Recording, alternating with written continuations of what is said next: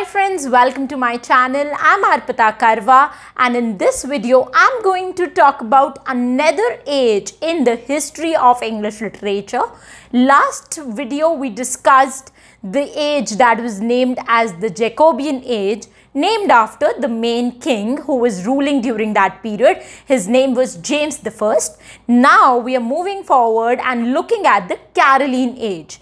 Carolean age again is named after the king who was ruling in this period, and his name was Charles I. Now, Charles I was the successor of James I. James I's first son died, so the second son, Charles I, took the throne in 1625. And he was the only king in the entire history of Britain who was beheaded. A king who was beheaded. Can you believe it? And now you would be wondering that, okay, what was the reason why this king was beheaded? And it is very important for you to understand the reason before we move on and look at the literature produced during this period, because literature, as we all know, is extremely influenced by the socio-political condition of a country. So let us first look at the political background a little bit, and then we are going to look at the literature produced. So Charles I was a king who was always in continuous battle with the people of England. So the normal people of England, they followed Protestantism. In England, there are two religions. One is Catholics and one are Protestants. Now, like all countries, these two sects don't like each other. They are always fighting with each other. The fundamental English Protestants are also known as Puritans. So please don't get confused. We have Catholics and Protestants. Protestants can also be known as Puritans. There's a slight difference, but that is not very important at this point. What you need to basically understand are these two sects. And England at that time, when Charles I was ruling, was filled with Protestants people. So Protestants was the main religion, you would say, of the country. And this king, Charles I, decided that he is going to marry a Catholic princess. Now, everybody was shocked because they thought that if a Catholic princess comes to our nation, the next ruler will be a Catholic, and then all the Protestants would be executed. So they were extremely angry with the king. So the first reason why people were upset with Charles I was religion. Second, Charles I was a very brutal king. Earlier in England, ship tax was given by the coastal states. So basically it was a tax that was used in order to take care of the navy. So in order to keep the navy in place, sustain them, give them food, they have to take a tax from only the coastal states, and that tax was known as the ship money or ship tax. Charles I said that no matter where you belong in Britain, everyone has to pay ship tax. People again got upset that why people living in the plains have to pay the ship tax. They are not even using the navy. But Charles I said that no matter what, navy is protecting you, so you have to pay ship tax. So second reason was money that upset the people. And the third reason was the tyranny of Charles I. Charles I was so much against the people of the Britain as well as the parliamentary people. All these MPs and MLAs that we have in India, very similar to that, there were parliamentarians who were there in the Parliament of UK. And this man, Charles I, was against these people because parliaments were not liking Charles I. So Charles I के जो supporters हैं, they were called royalist, and opposite to royalist we have parliamentarians. So royalist and parliamentarian, again, these people were in constant battle with one another. So what this man Charles I did was that he asked that the parliament cannot meet the regular meetings of the parliament that happened every year, he restricted those meetings for 11 years. Can you believe, for 11 years, Charles I was ruling like a dictator, like a tyrant. And people were so upset that this man is ruling the entire country without listening to the MPs, MLAs that people have elected, that we don't want this man. And finally, there was a civil war that started and Charles I was beheaded. Now, as far as the civil war and the interregnum period is concerned, we are going to talk about it in the next video when we are going to look at the civil war and interregnum period. But for now, just remember the kind of conflicts that were happening in England during the Carolean age. Now that we have discussed the political condition of Britain during the Carolean period, it is time to look at the major literary works produced in this period. If we talk about poetry, then there are two major kinds of poetry that was produced during this period. One was religious poetry. More or less, you could say that comes under the heading of metaphysical poetry, because religion was a very, very important theme when we look at the metaphysical poets.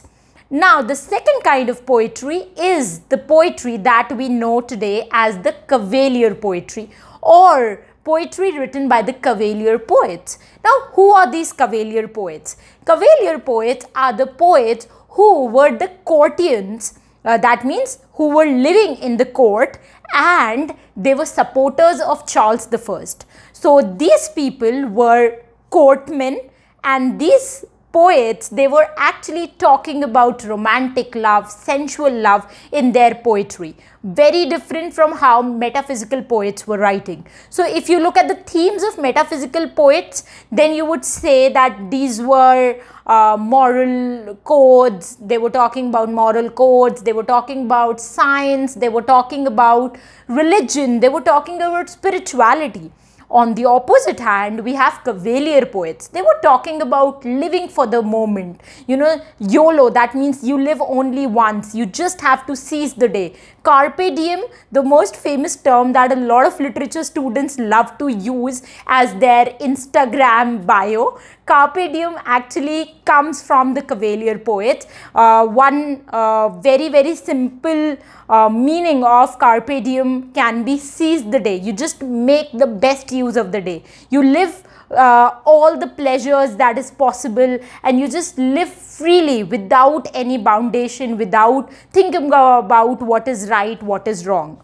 So you can see how different are metaphysical poets and the Cavalier poets. Also, what you need to understand, a very important fact which very few people know. Cavalier poets were influenced by Ben Jonson, and they were so deeply influenced that Cavalier poets are known as son of Bens. That means वो Ben Jonson को इतना imitate करते हैं कि ऐसा लगता है कि वो उन्हीं के बेटे हैं. So that is the reason why they are called as son of Ben, and this was a question that was asked in NET exam. So you must know that the Cavalier poets are also known as son of Ben. Now, there are some very, very famous lines from Cavalier poetry which I would like to discuss next, and I would also appreciate if you guys can go and watch this amazing movie Dead Poet Society, because if you watch that movie, you will come across all these lines that I'm going to talk about next, because all these lines are so close to the heart of English professors. This movie is really, really wonderful.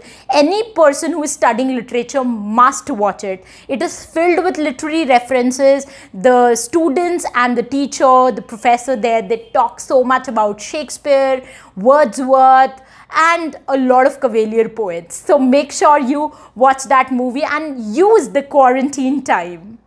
Okay, so now that I'm talking about Cavalier poets and famous lines, I cannot stop but talk about my favorite poet, and he is Robert Herrick. So there's this very beautiful poem written by him, "To the Virgins Make Much of the Time." Now this poem is basically an address that Herrick is making to all these versions out there, and he's saying that just forget all your moral codes, just forget whether it's right or wrong to make love before marriage, but just indulge in the affair of love so that you can feel and enjoy this moment. And there's this beautiful line that you would also find Robin Williams saying in Dead Poets Society. Next in line is Thomas Carew, who has written an elegy for John Donne. So he was very, very inspired by John Donne, and he loved John Donne. So when Donne died, he actually wrote an elegy talking about how he would now have nobody to look up to, and he has no inspiration now that John Donne has died. And next in line is one of the most amazing poets who has a little bit of history connected to prison. His name is Richard Lovelace. Now this man was sent to prison again and again. Why? Because he was a supporter of Charles I. And whenever Charles I had a battle with the people of England, he was captured and thrown into the prison for the every time. Why? Because people hated him just because he was a favorite of Charles I. So from prison he used to write poetries, and one very great poetry that he has written is To Althea from Prison, where there's this beautiful lines that stone walls does not make a prison, just like iron bars does not make a cage. Beautiful line and beautiful poem. So if you have time, just make sure that you Google these beautiful poetries and read them once to get a flavor and tinge of Cavalier poetry. Now those of you who are thinking that Arpita has spoken so much about the poetries written in the Carolean period, when is she going to talk about the dramas? I am so sorry to disappoint you, because I would not be talking about dramas in detail, because not a lot of dramas were written during this period. This period saw a sharp decline in the quality of dramas, and right after this period, when we are going to enter into the Civil War and interregnum period, you will see that in 1642 an act was passed by the parliament which stated that no theatre activities is going to take place. So theatres were banned, were closed down from 1642. So you can see that Britain, being a country which produced great plays like Romeo and Juliet, Hamlet, King Lear, actually saw a period where no great plays were written. But that is how it is, because Protestants, as I mentioned, were really orthodox in their religious views, and they thought that theatre and literary activities corrupt the mind of people and take them away from religion. And that is the reason why people were absolutely against theatrical activities in this particular period. Though I would just like to mention two dramatists and one work written by each, so that you can just get a hint about this period's drama. One of them is John Ford. Now, John Ford is somebody who has written a drama called It Is a Pity She's a Whore. And then we have James Shirley, who has written a comedy named Hyde Park. So these were the two dramatists who wrote specifically during the Carolean period, during the reign of Charles I. So with that note, I would like to take your leave. I have got detailed lectures about each and every writer, poet, dramatist, prose writer, which is important from UGC NET point of view. All of these writers from English literature are covered in detail in my online course. The details of the same you can get on the number displayed there. You can either call us or WhatsApp us, or you can connect with us on social media platforms. We are there on Instagram, Telegram and Facebook. Apart from that, if you have any other questions and queries related to literature or UGC NET in general, make sure you put that in the comments below, and I'm going to definitely address those queries in my next video. So that's it from my side for this lecture. I'll meet you very soon in the next lecture. Till the time I meet next, happy learning, keep loving literature and stay tuned to arpitakarwa.com.